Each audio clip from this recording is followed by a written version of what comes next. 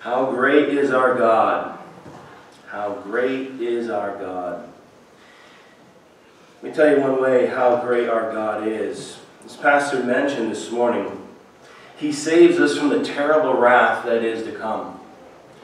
People mock it this day, and churches don't preach the full revelation of the Word of God.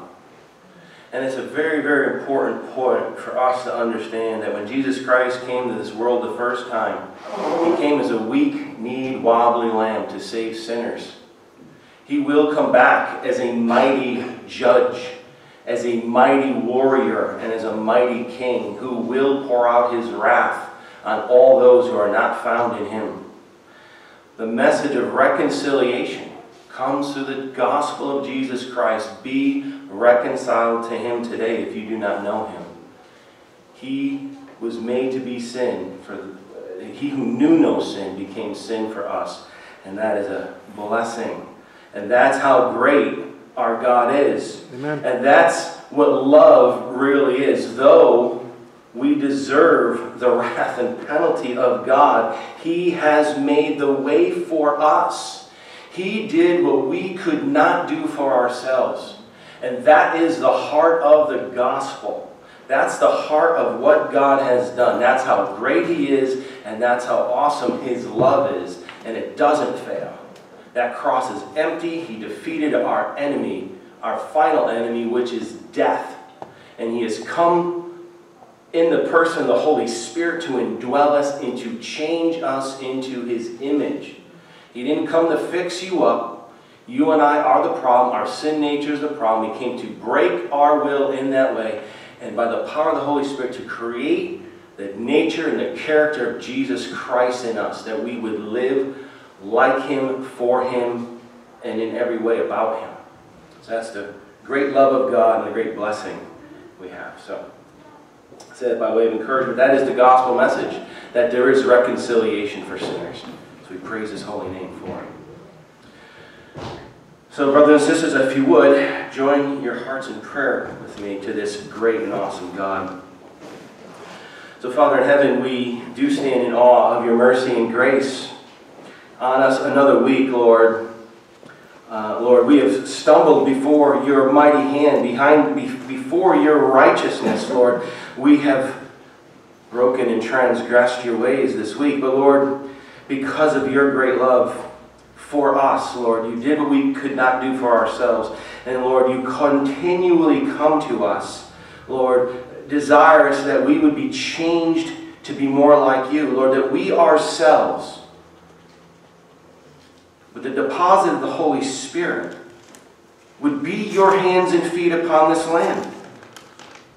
Lord, we would do your will by loving you, Lord Jesus, and loving our neighbor as ourselves. Lord, that's your plan. Now, we have our own plans, and we have stumbled and gone our own way. But Lord, because of your great love, you keep coming to us in that truth. You call us to lay down our temporal battles, Lord, to give up being captain of our own ship, Lord, and cause you to lead us, to be the true captain, to be our true guide. And Lord, I pray that we would see that so much more clearly today. Because of your incredible, unchanging nature, Lord, we can have great peace and rest in you alone. Despite what this world looks like, despite what's going on in our lives, despite our personal struggles and our trials, the cross has exposed us as guilty before you, Lord, but you have redeemed. Lord, you have saved. So our faith is in you and you alone. So, Lord Jesus, come upon us in power. Holy Spirit, stand up in us, Lord, that we may receive this amazing word, this amazing truth this day, that our pastor, by your Spirit in him, to bring this word to us. And I pray that we would not leave these doors changed this day. So, Lord, help us. Lord, we are needy, we are sinners, and we need you. Lord, do what we could not do for ourselves. Awaken us, change us to follow your will and your way. We praise you for this opportunity. In Jesus' name, amen. So, brothers, just one more, brothers and sisters, just one more encouragement. You know, there is so much that goes on that we can't communicate to each other because we don't have our prayer request bulletins and just this COVID and all that goes on. But I do want you to know that God is on the move powerfully in our church. Amen. Amen. I mean, there is, I can't even begin to tell you, and Pastor can tell you, I mean, it's amazing. It's absolutely amazing. There are so many people God has brought into our lives. Just so everyone knows that you'll be praying for it. Monday night we started a men's group in my house. We're running out of chairs already. People, amen. People driving an hour. People, you know, it's really truly amazing. And be praying for that, because there are people coming under conviction of the truth of the gospel, right? And we're blessed to have even Travis in our midst here. He's you know, God sent him to us through safe families. God answered our prayers at church, and then God gave us that the blessing of he and his children. So God's working in his life, in his heart. Be praying. He's drawing near to the Lord. And that's a struggle. Right? We all remember when God saved us, we struggled with the flesh. We struggled reconciling the gospel in our heart.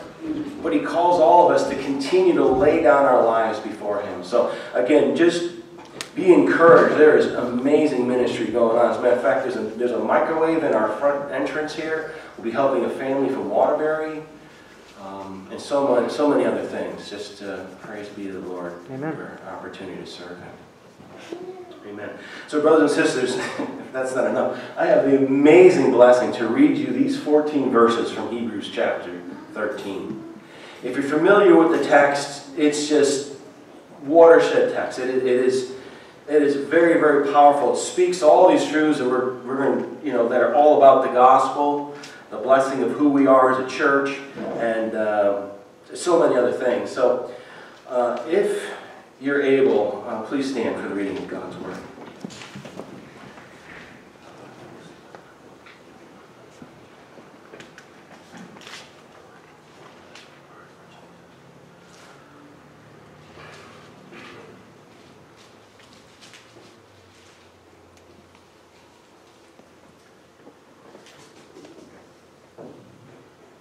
Keep on loving one another as brothers and sisters. Do not forget to show hospitality to strangers. For by doing so, some of you have shown hospitality to angels without knowing it.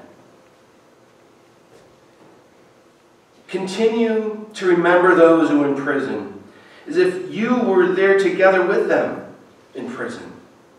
And those who are mistreated, as if you yourself were suffering. Marriage should be honored by all, and the marriage bed kept pure, for God will judge the adulterer and all the sexually immoral. Keep your lives free from the love of money, and be content with what you have. Because God has said, never will I leave you, never will I forsake you. So we say with confidence, the Lord is my helper. I will not be afraid. What can man do to me? Remember your leaders who spoke the word of God to you. Consider the outcome of the way of their life and imitate their faith.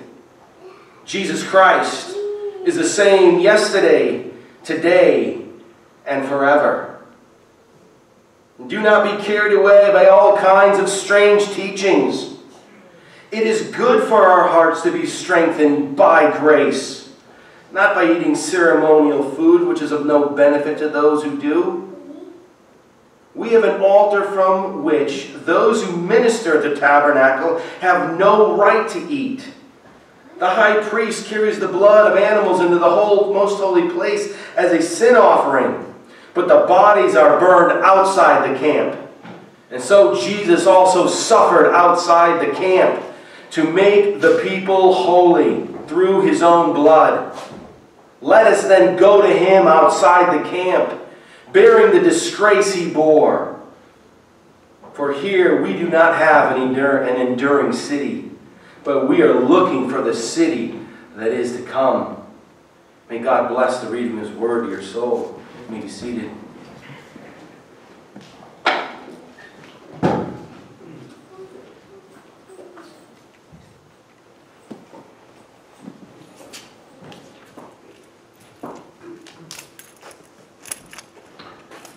Amen. Again, a great passage of Scripture there that our brother read. And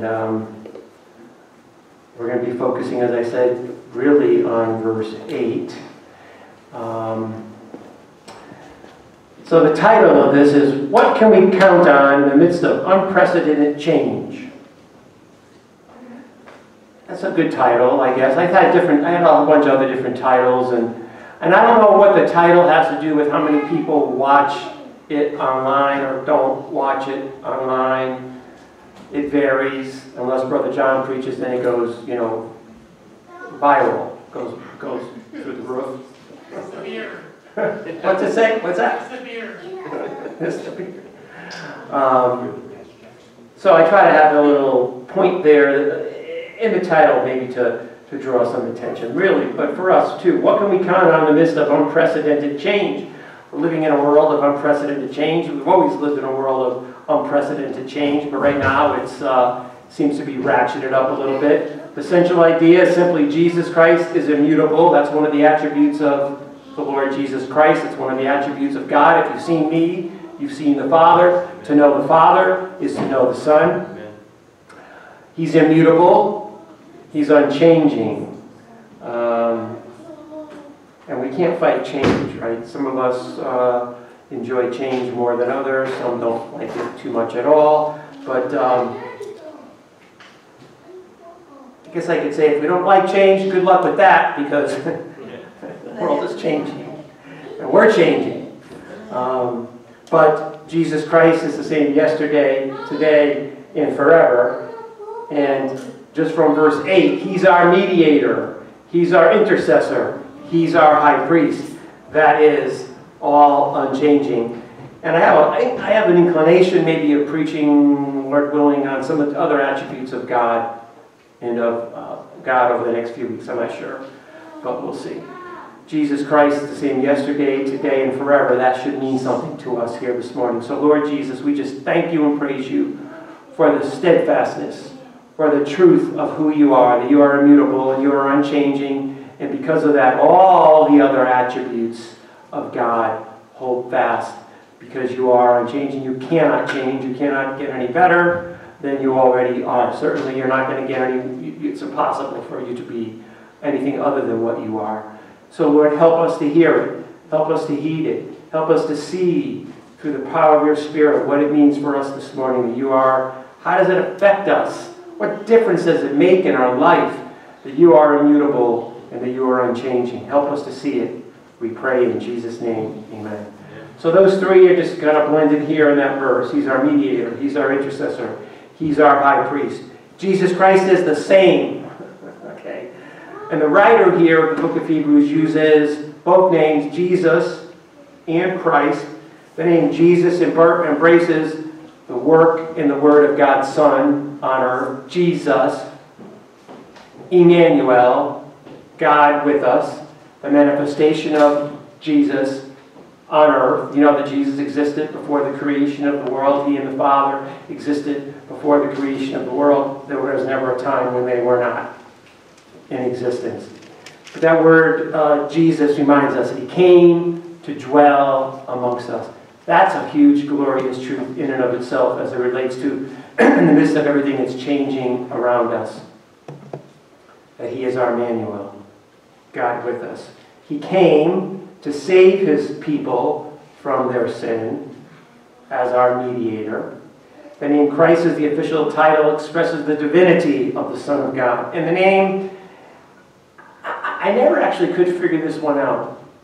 When I was in seminary, graduating from seminary back in 1993, and I was talking to it was like a closing interview type of thing, exit something, after you took the final exam and You talk to the guy who was the administrator of the school, and I don't know, he asked me a bunch of different questions, and one of them was something like this. Well, sometimes I notice you mention Jesus, you say Jesus, and you say something about Jesus, and sometimes you say Christ, and sometimes you use that name, sometimes you say God. He goes, well, how do you differentiate? I'm not aware that I'm doing that. They're all one and the same. They're all one in being, one essence. I've been reminded lately of a pastor in Meriden that I know, and every time he writes a letter to his congregation or to the school that my kids are going to, he signs the letter every single time, except for one time. Nothing's always, can't say every time, but I mean like 99% of the time he signs it, in Christ. I used to do that a lot, in Christ. That we're in Christ, that we belong to Him. So I don't know, why you say Jesus. They're one. The double name occurs only 3 times in Hebrews.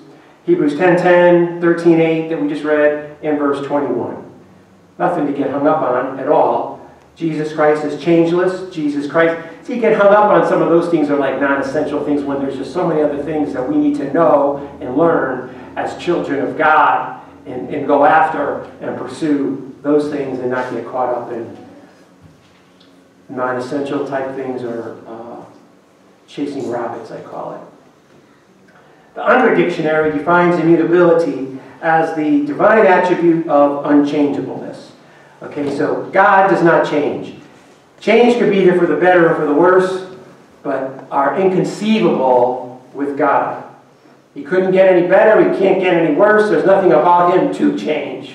Okay? And we can count on that immutability, unchanging. We change, our response to people change, people's response to us change. You go to Jesus, he's unchanging. God's immutability sets him apart. Everything else changes. The whole universe is changing. Galaxies die and begin. Even the sun is slowly burning out. Our world is constantly changing. And yeah, I guess people that lived in other eras would say, oh man, this is the time of change. I've never seen anything like this before.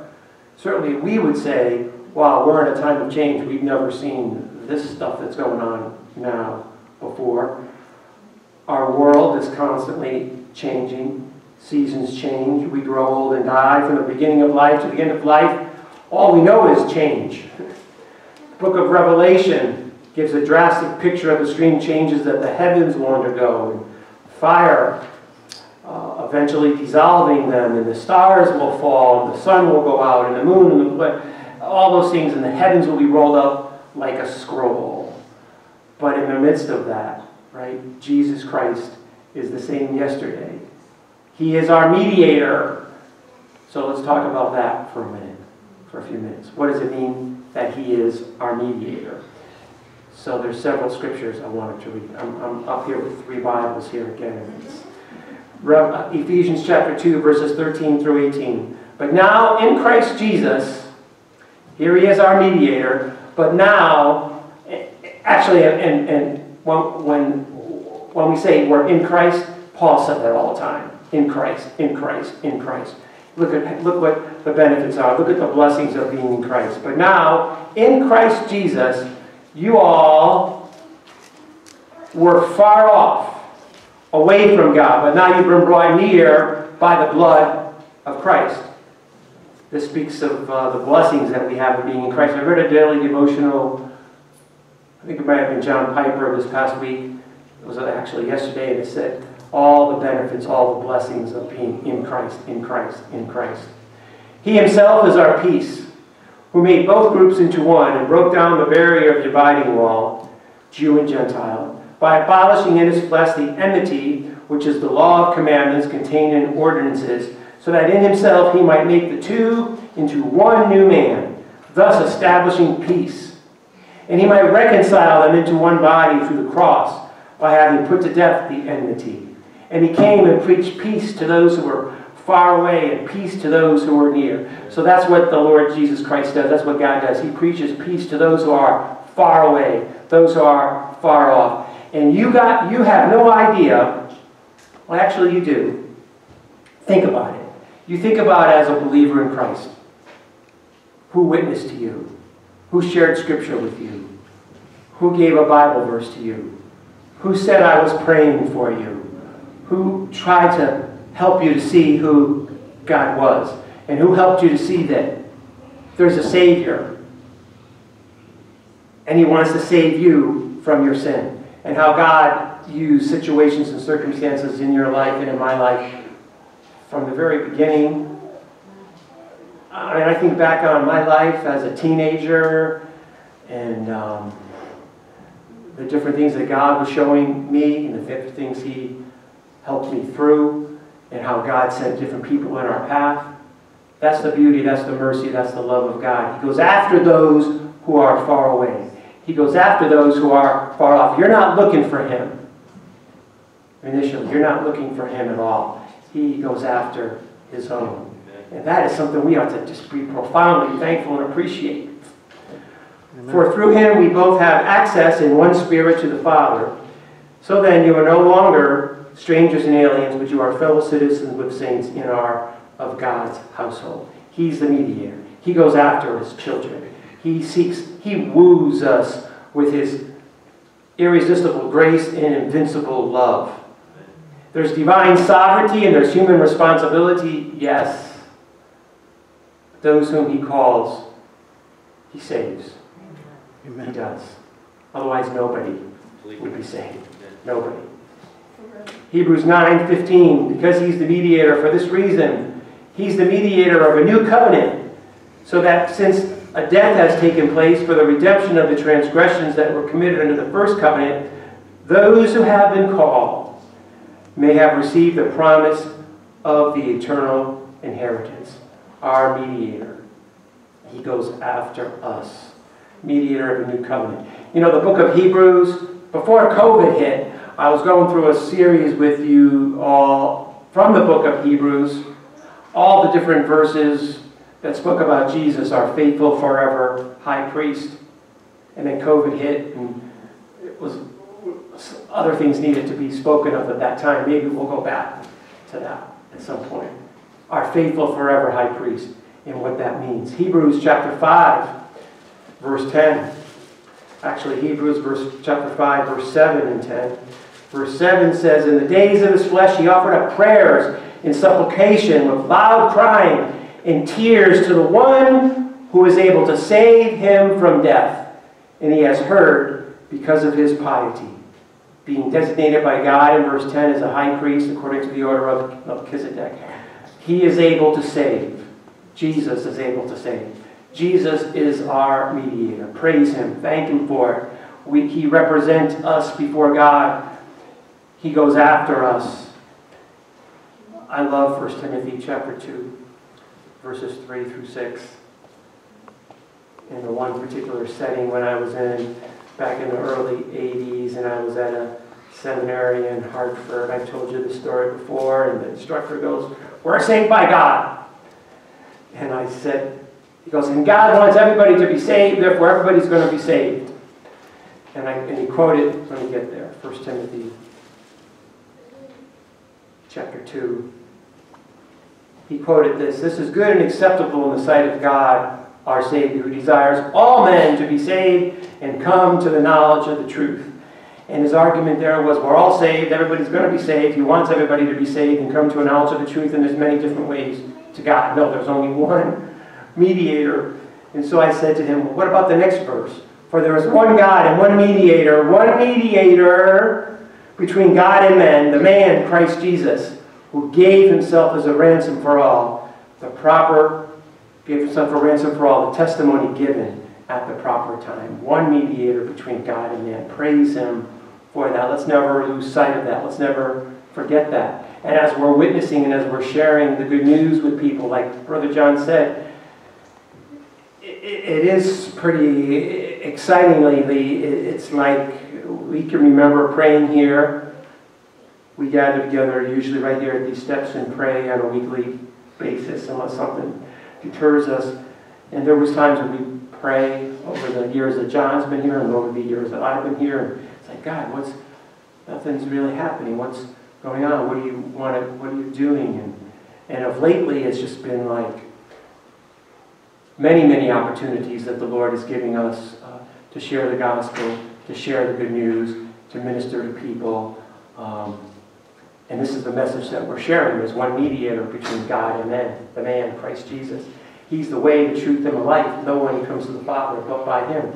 There's salvation in no other name greater under heaven by which we may be saved other than Jesus. So everything that we do as a church has that end focus. Okay? It's about Jesus. He's the mediator. Because he's the same yesterday, he is our mediator, and that's what we're saying here. So we need to bring people to Jesus. We're all under application here. We need to bring people to Jesus. 2 Corinthians chapter 5, those beautiful verses in verse 17. Therefore, if anyone is in Christ, there it is again. Read the Bible in the New Testament in Paul's epistles. That's where you'll see it. In Christ, in Christ, in Christ. And the blessings and the beauty and the splendor of being in Christ. And it'll help you to be reminded of how you came to be in Christ in the first place. And it'll help you just become profoundly fall deeper and deeper in love with your Lord and Savior, such so that it'll affect our actions and our behavior. If anyone's in Christ, he's a new creature. Old things have passed away, behold, new things have come. Now all these things are from God, who reconciled us to himself. I lost my place. Through Christ, and has given us the ministry of reconciliation. So that's what we have. Namely, that God was in Christ reconciling the world to himself. There's one mediator, not counting their trespasses against them. And he's committed to us all here the word of reconciliation. And we're ambassadors for Christ, verse 20 says. You know, ambassadors represent people before a king. Amen. We're ambassadors for Christ. As, oh God, we're making our appeal through us. We beg you on behalf of Christ to be reconciled to God. That's the urgency of the day. He made him who knew no sin to be sin on our behalf, so that we might become the righteousness of God in him. So Jesus Christ is the same yesterday, today, forever. He is our mediator. Jesus Christ is the same yesterday, today, and forever. He's our intercessor. Jesus Christ is the same yesterday, today, refers to that intercessory ministry of the Lord Jesus Christ that he performs in heaven, where he represents the believer in God's presence. Awesome thought here from Hebrews chapter 4. I love quoting this verse. I quoted to you before, preached through it before. Hebrews 4:14. Therefore, we have this great high priest who's passed through the heavens, Jesus, the Son of God. So let's hold fast our confession. That's how you know whether a person is the Lord's or not. That's how you know whether a person has been genuinely saved, whether they raise their hand, come up before the congregation, are baptized, or whatever it is, if they're holding fast to their confession of faith, even after their baptismal, right? The book of Acts, after someone's born again, after someone's saved, one of the things that could happen early on in their life is being baptized, identifying themselves with Jesus Christ before the congregation and then before the church, and then becoming a part of a local church body. Right? All the letters Paul wrote were written, the letters in the New Testament are written to churches, identifiable groups of churches. And so that's what we're called always to do. All of us as children of God are called to be identified with him through baptism, to be identified through him through a local church, a visible local church, not something just that's out there in existence. And I would say to you, it's biblical. I've said this before. It's biblical to be part of a local church. Therefore, it's in disobedience, I would argue, and my pastor friends would argue, it's unbiblical for a Christian not to be part of a local body of believers. Amen. For we do not have a high priest who cannot sympathize with our weaknesses, but one who's been tempted in all things as we are, yet without sin. Therefore, let's journey with confidence to the throne of grace, so that we may receive mercy and find grace to help us in our time of need. He is our intercessor. We go to him right in prayer. We go to him with our needs. We go to him with our fears. We go to him with our anxieties. We go to him with our troubles. We go to him with all of our stuff of life. Come boldly to the throne of grace that we may receive. And he intercedes for us. What does he pray? Ever think about that? What does he pray for you? When he's interceding before you, before the Father, I mean, it's all good. It's all good. I think of that verse where it says, Martha, Martha.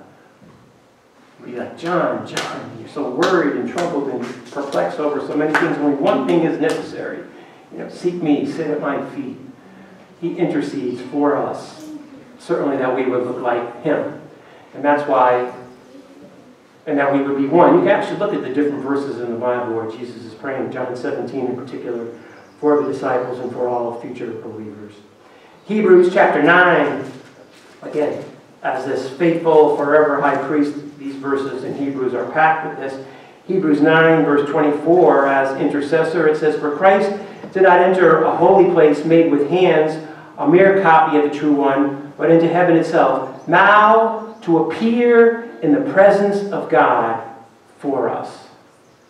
And please always remember, God is for you. He's not against you. He is for you. Romans chapter 8, thinking about our intercessor.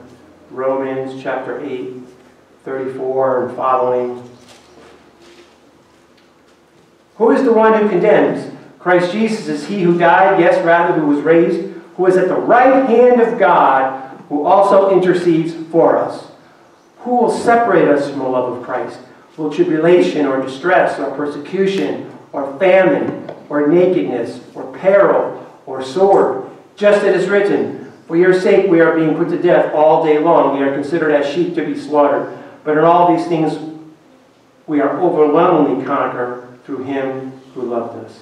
I'm convinced that neither death, nor life, nor angels, nor principality, nor things present, nor things to come, nor height, nor depth, nor any other created thing will be able to separate us from the love of God, which is in Christ Jesus, our Lord.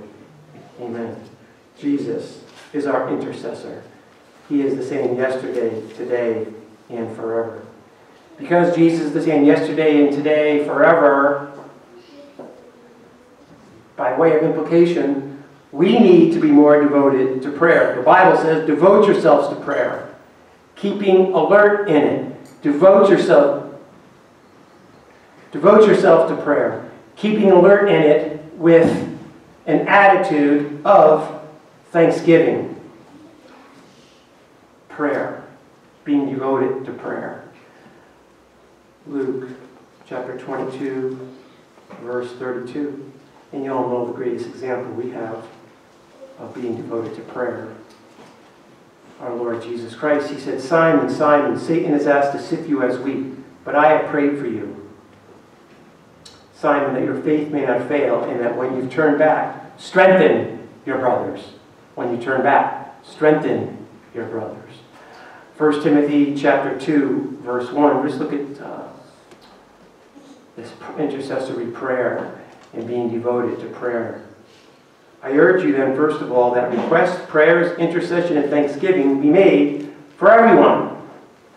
Ephesians 1:16. Ephesians chapter 1, verse 16.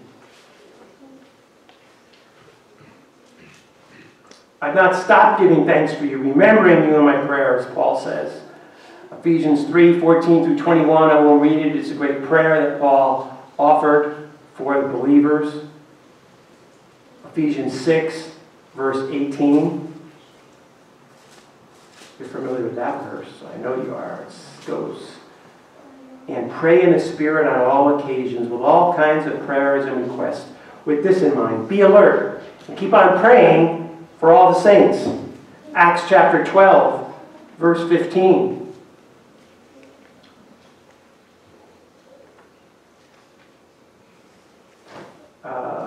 Verse 5. chapter 12, verse 5. I'll read verse 15 just for fun. You know, sometimes it's not such a good idea sometimes, you know, to just go, okay, God, you know, don't do this. Like, God, just speak to my heart. And you close the Bible and you just like point to a verse and go, okay. Because I was going to read verse 15 and it said, you're out of your mind. It's not the verse that I wanted. I wanted verse 5 that says this. I can't find it. Acts chapter 12, verse 5. Hold on. So Peter was kept in prison, but the church was earnestly praying to God for him. So there's the plug for intercessory prayer, corporate prayer, the church praying. So, and we got Jesus' example for us to follow as it relates to prayer. Alone in the morning, alone in solitude. Matthew 14:23, Matthew 26:36 in the garden, going away to a solitary place, Mark 1:35. He is our intercessor. Jesus Christ is the same yesterday, today, and forever. He is our intercessor. He is our priest forever. Our faithful high priest forever. Hebrews chapter 5. Verses 1 through 5. Every priest is selected from among men and is appointed to represent them in matters related to God, to offer gifts and sacrifices for sin. He's able to deal gently with those who are ignorant and are going astray, since he himself is subject to weakness. This is why he has to offer sacrifices for his own. This is why he has to offer, the high priest in that day had to offer sacrifices for his own sins as well as for the sins of others. No one takes his honor upon himself. He must be called by God, just as Aaron was. So Christ also did not take upon himself the glory of becoming a high priest, but God said to him, "You are my son. Today I have become your father. You are a priest forever, according to the order of Melchizedek." Faithful forever high priest, far surpassing any of the earthly priests of that day or of this day. For this reason, Hebrews 10:17, he had to be made like his brothers in every way, in order that he might be a merciful and faithful high priest in service to God, that he might make atonement for the sins of the people. Jesus is the same yesterday, today, forever. He is our faithful forever high priest. Because he's the same yesterday, today, and forever, he is our high priest. And now, we as believers in Christ are to be a holy priesthood, offering up spiritual sacrifices to God.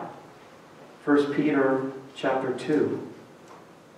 He's a faithful forever high priest. We are to be a kingdom of priests, offering up sacrifices unto God.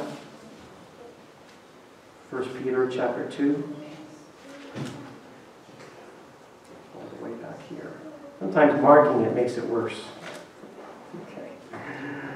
Verse 5. 1 Peter chapter 2, verse 5. Verse 4. Coming to him as to living stones, rejected indeed by men, but chosen of God and precious. You all are living stones. You're all being built up into a spiritual house. How exciting is that? You're all being built up into a holy priesthood, offering up spiritual sacrifices acceptable to God through Jesus Christ. Offering up spiritual sacrifices through Jesus Christ.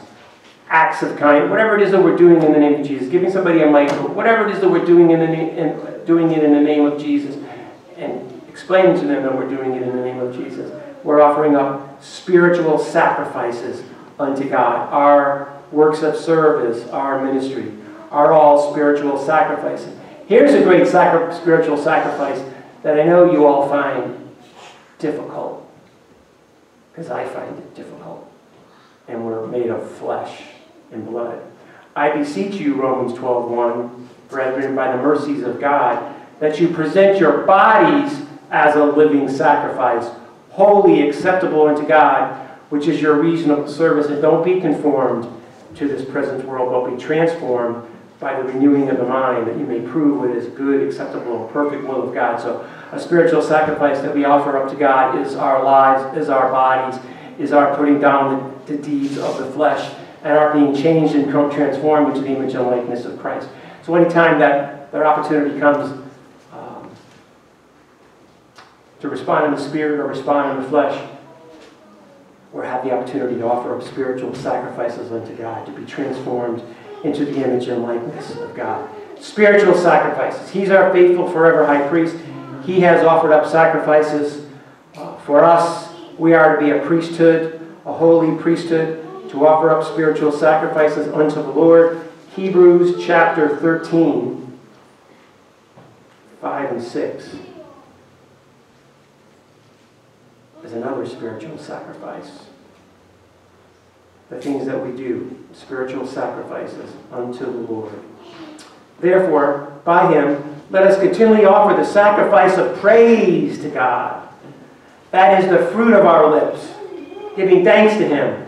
But do not forget to do good and to share, for such sacrifices God is well pleased with. Ephesians 5:2 has another reference to a sacrifice, an offering.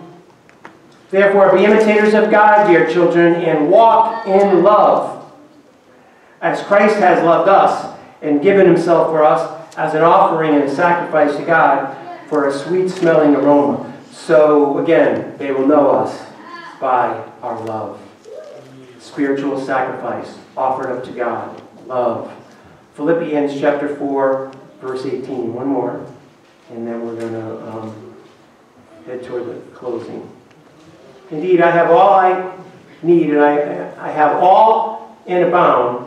I am full, Paul says, having received from Epaphroditus the things sent from you, a sweet-smelling aroma, an acceptable sacrifice, well-pleasing to God. So in our giving and our gifts, our sacrifices that we offer unto God, and you're described there as a sweet-smelling sacrifice. And so here's a quick little sidebar. So he said there, I'm okay, I'm well taken care of, I'm content. And you know that verse in the Bible that preceded that, where Paul said, I've learned to be content. I've learned the secret of contentment. Contentment is found only in Jesus Christ.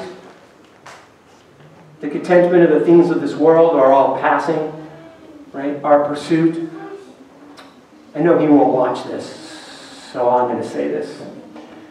So I was talking to my sister via text, and she was telling me how much my dad is struggling with the fact that his wife died, and that he's alone in the house there, and it's 57 plus years of marriage, 57 years of marriage, or whatever years they had before that of, going to high school together. And he actually said, I have to talk to him about this, but he actually said to my sister, what do you think he said? He says, I know he's lonely, he's told me how lonely he is, but he actually said, I got nothing to live for.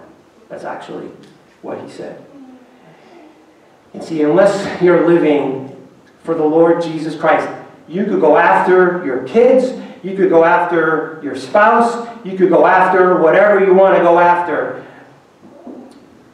Unless you're living for Jesus Christ, all that other stuff will pale in comparison. Eventually it gets taken away. I understand some of us in the room have dealt with death, and death of a husband or death of a child. I understand the pain of that. But the sadness to hear someone say, I got nothing to live for now that this has been taken from my life is kind of sad and kind of tragic, because at the end of the day, it'll just be us standing before God, and that will be the end of it, right?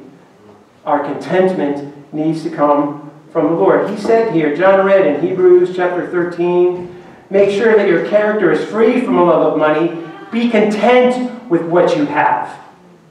For he himself has said, and here's where the contentment has to come in the life of the believer. Only place it can come from. He says, be content with what you have. And then it says, I will never leave you or forsake you.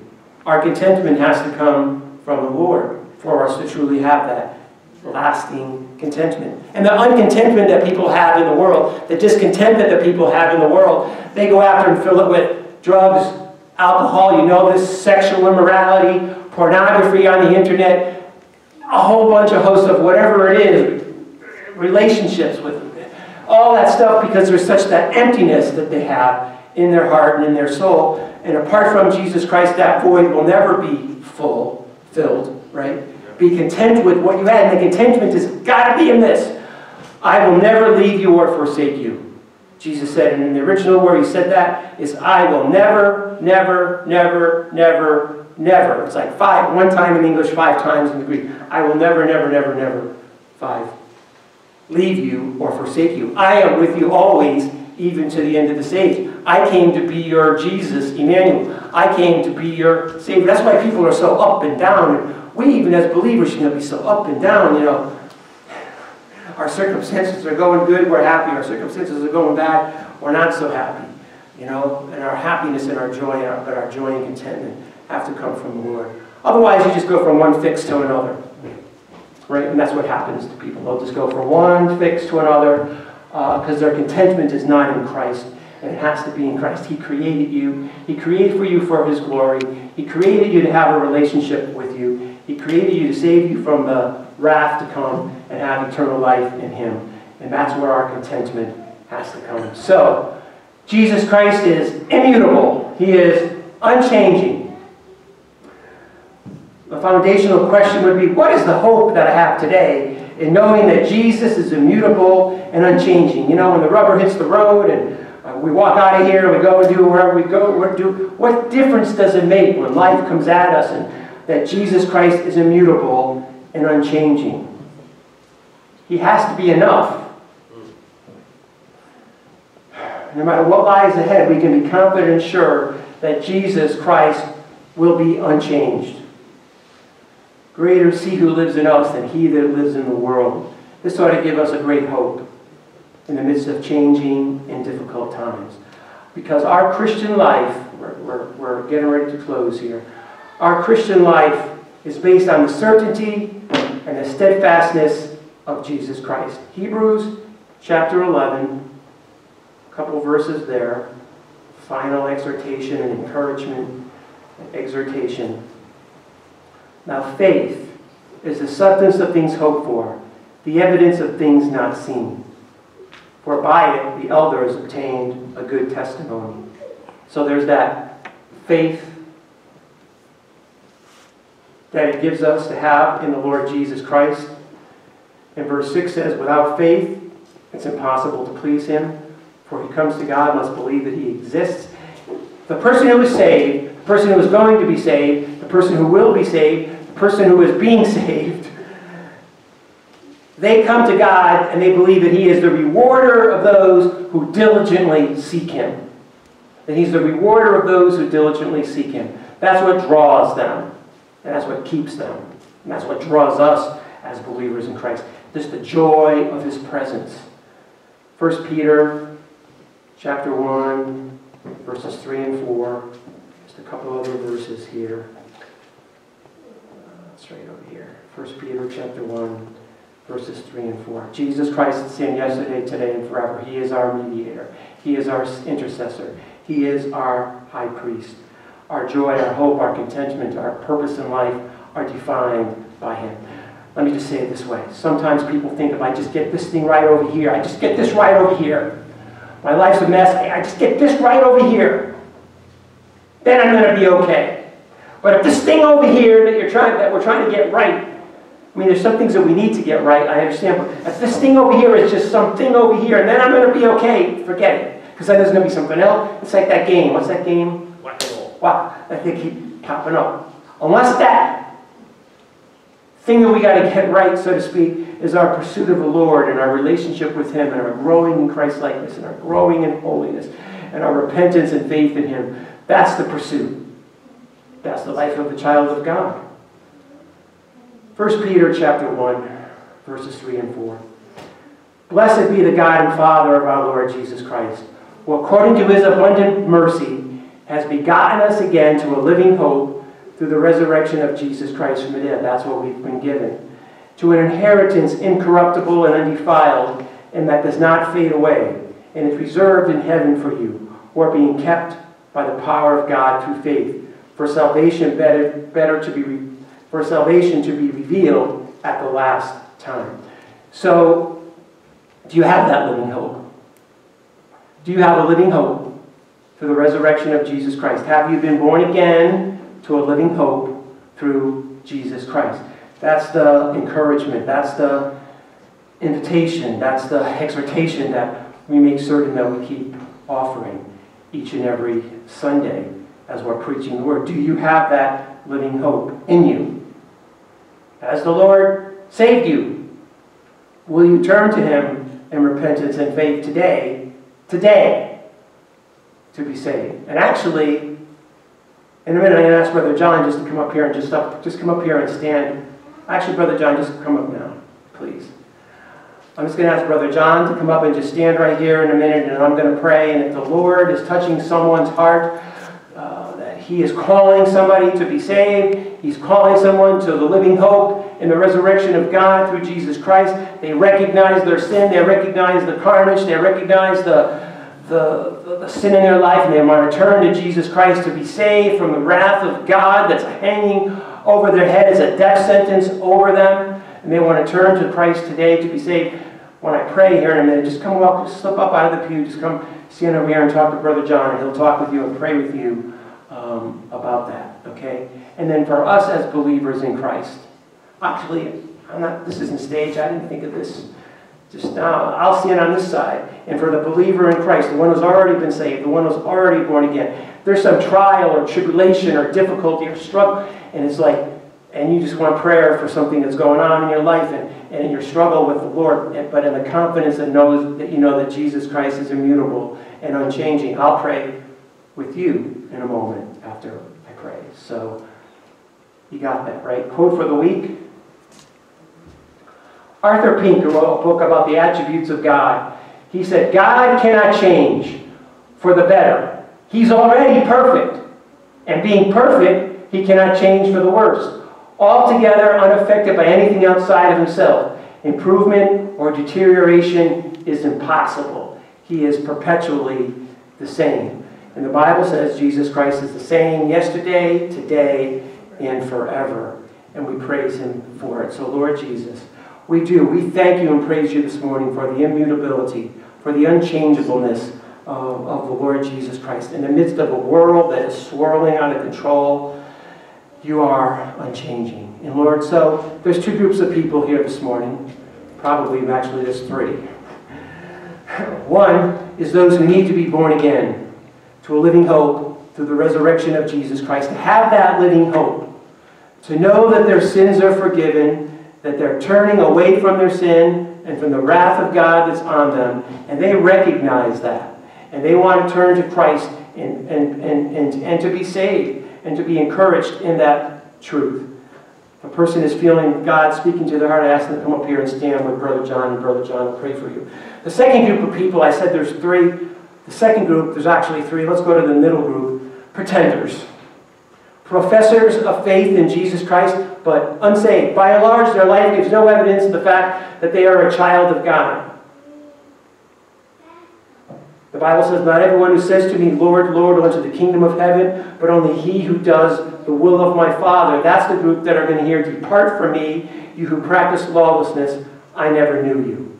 Lord, if you're touching someone's heart this morning, and they recognize that they're in that situation and state, Lord, and they want their pastor to pray with them, I'd be happy to pray with them and encourage them in their faith. Or if somebody's called to baptism, or if somebody's called to church membership, or if someone's called just for prayer as a believer about an area of their life and a struggle that they have, and they just need to stand on the immutability and the unchangeableness of Jesus Christ, I'd be happy to pray with that person.